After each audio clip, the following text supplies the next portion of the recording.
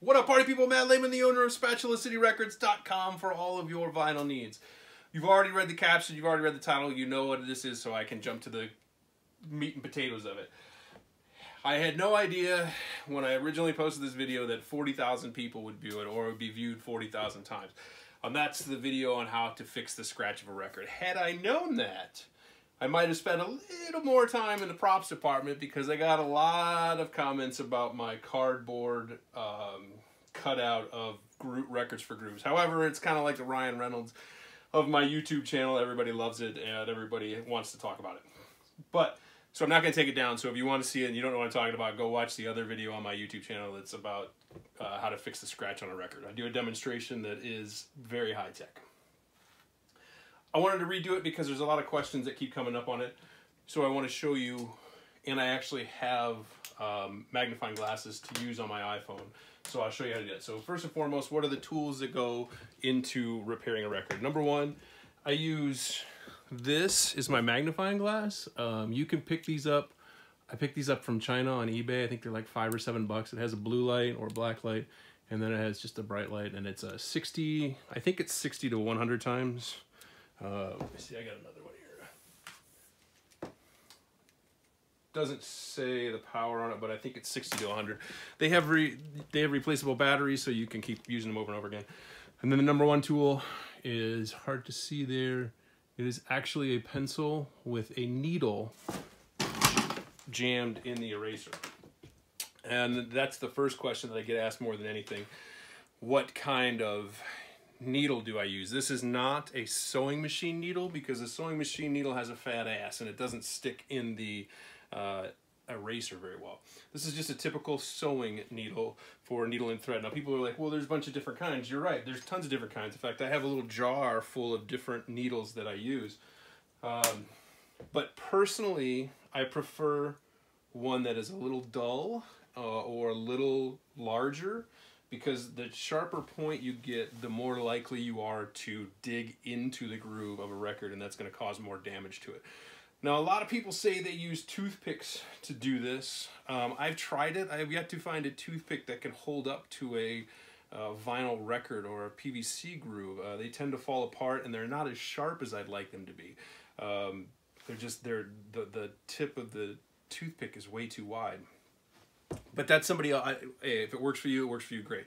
This is not one-time fix-all. There's lots of different things that go into this. There's a lot of practice and there's a lot of effort that it takes to do this. I would not recommend doing this for the first time on your Led Zeppelin hot mix, because if you screw it up, it's really hard to fix if you screw it up more.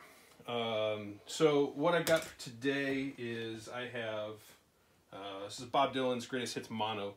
It's actually a decent copy. It's not a great copy, but it's a pretty solid copy. It's got one teeny tiny skip on Blowing in the Wind. I'm going to play it for you so you can hear it before and after. What I'm going to do for my iPhone is I actually have something that's a little bit basically the same as the other one, but it attaches to your iPhone camera and sticks in. I can't use this to... I've tried to use this in a video and fix a record. It's really hard because it's really tight against a record. I'll try it and see if I can fix it, because this has only got one skip in it. But first of all, I'm gonna play the record for you so you can hear the skip, and then we'll fix it, and then we'll go back and you can hear it. So here we go. So usually the hardest part is trying to get the skip, is trying to find it, and it's coming up here. I know that's why there's that. Post-it note there, so I know it's right there. Here it comes. It's coming up. Right there. Alright, so you can see, let me see if I can get my pen in here, my pencil. I am not going to probably be able to get this in here. Okay, so there it is. This, oh, this is tight. This is really hard to do.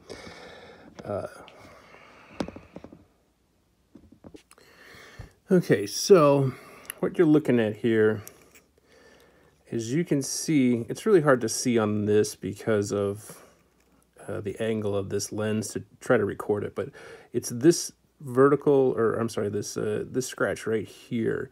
It's causing it to jump forward on the song, on the track. I think it's right there. It might be right there. I'm going to pull this off and use the one that I showed you because I really need to be close to be able to pull this off. But that's what you're looking at. That's what you're looking for. You'll find it. I'm going to show you what another scratch looks like. Hang on. Okay, so this is a scratch on a different record. I just pulled this out so you can actually see it. It's much clearer to see here. And all you're going to do is take your needle and go back and forth.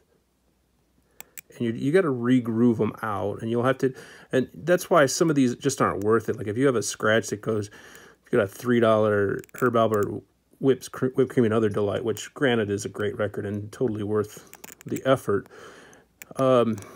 It's probably better to go pick up another copy because this just takes forever. If you screw up one of these grooves, then you'll never get it back. But that's basically just it. And I will go back and forth. So I'll go from this side, and then I'll flip the record around and go back from this side. And you just got to keep going back and forth slowly but surely. And the big key factor is, let me turn the camera around. So when you're clearing out these scratches, like I said, you're going, you can kind of see the scratch there. When you're coming in at these, you don't want to be like this because then you're going to you can hear it. You don't want to do that because then you're just actually digging the groove deeper. Your goal is to go across the groove and you just want to kind of fix the walls of it. So that the needle is, so what happens when this scratch occurs, I don't care about this record, so it's a demonstration. So when this scratch occurs, those walls of the record, of the grooves, are being pushed into the next groove. And that's what's causing the ticks and the pops and the skips, is your needle's coming around and it's hitting that open spot of the scratch and then boop, going to the next one, and then boop, going to the next one. So you need to clear those out and give it a track. It doesn't have to be perfect. It just has to clear any kind of debris or issues that would cause the needle to move. So again, you're just going back and forth. So I usually keep it probably at like a 25, maybe a 30-degree angle. Not like this, but almost the same, as close to the same level of the record as you possibly can. And that's it. You just keep going back and forth in the grooves. Then you kick the record over this way. And then you do it from this side. And you have to be real careful because if you've got a deep, like this one, like right here, like you can see I'm getting a lot of resistance on this. You have to be real careful with those. I mean, sometimes you can't fix all of them. You really can't. I'd say it's about 85%. Maybe I can fix about 90% records that I find. Some of them are just too far gone. Some of them just have, I see a lot of, I don't know what it is, but something has eaten that spot of the vinyl and it just looks like it's melted. I don't know what causes that. I see it quite a bit. Sometimes you can get those to play. Sometimes you can't. Again, every record's going to be a little different. The answer is blowing in the wind. All gone. So you got the before and after. It works. It works great. It really does. It takes a lot of practice. That actually took me 3 tries. I had to go back and play it back and forth because I was working. So if you can't really see it, but there's a really fine scratch and it kind of goes along the groove, and that's an important thing. If you have a record that this is what I was using to do the magnifier.